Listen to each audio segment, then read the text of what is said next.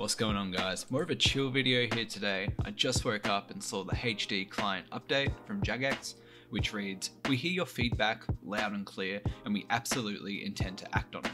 Following conversations today with 117scape and Adam from Runelite, we are exploring options on how we can work together to offer 117scape's plugin as a bridge until our own version is ready for release. I think this is quite a cool idea that 117scape's plugin will be used as sort of a beta test for the main game.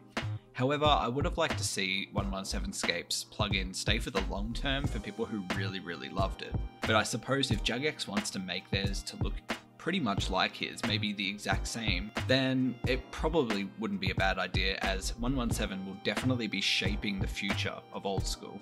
And it's good to see that even though things were looking really grim for him at one point, that the community was able to come together and actually turn this around for him. So good job everyone who made their voices heard, everyone who cancelled their memberships in protest of this.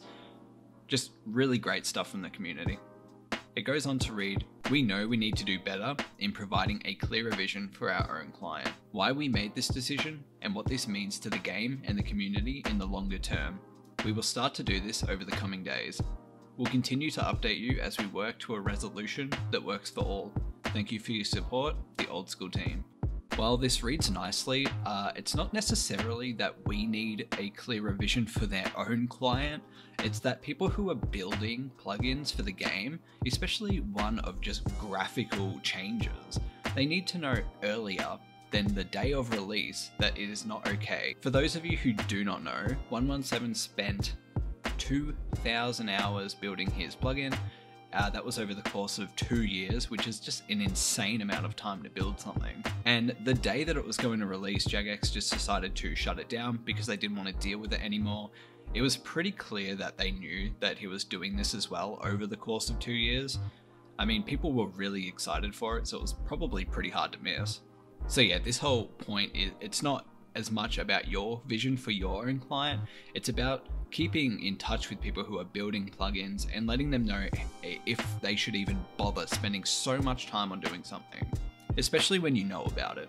So I think they should have probably brought that up, but who knows what they're talking about behind closed doors. Maybe they've had a conversation about this with 117 and Adam from Runelite, and maybe it's all good.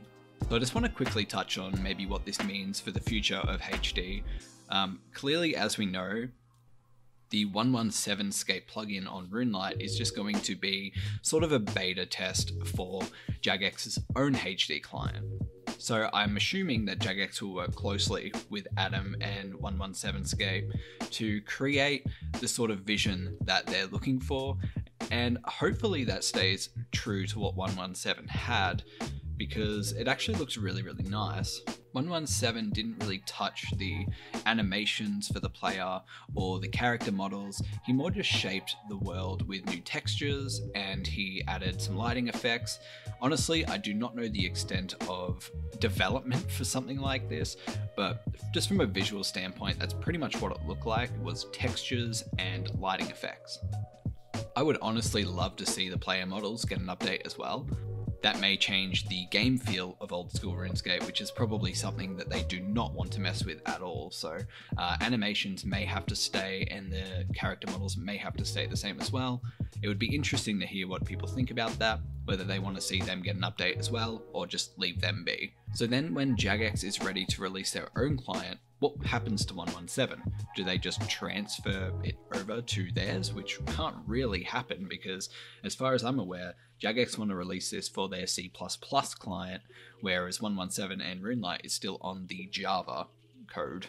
So I'm assuming they're just going to dump 117 on Runelite when their own client's ready to be released, which is interesting to hear, and I'm not sure how the community will necessarily react to that either.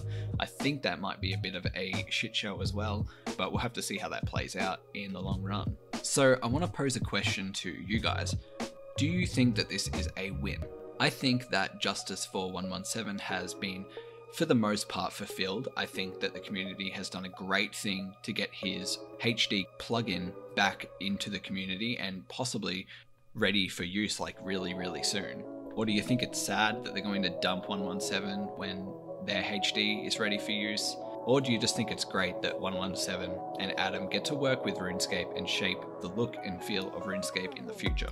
I think it's great that Jagex has decided to work with him. However, I honestly would love to see 117 stay for the long term, because I don't see myself or many others who are using Runelite just switching. And look, maybe people will. Maybe people will see the main client as a great thing to use in the future, but it's so far behind. It's just you can't really see it happening yet, and the community obviously really loves Runelite, so it's difficult. I don't think people will make the change.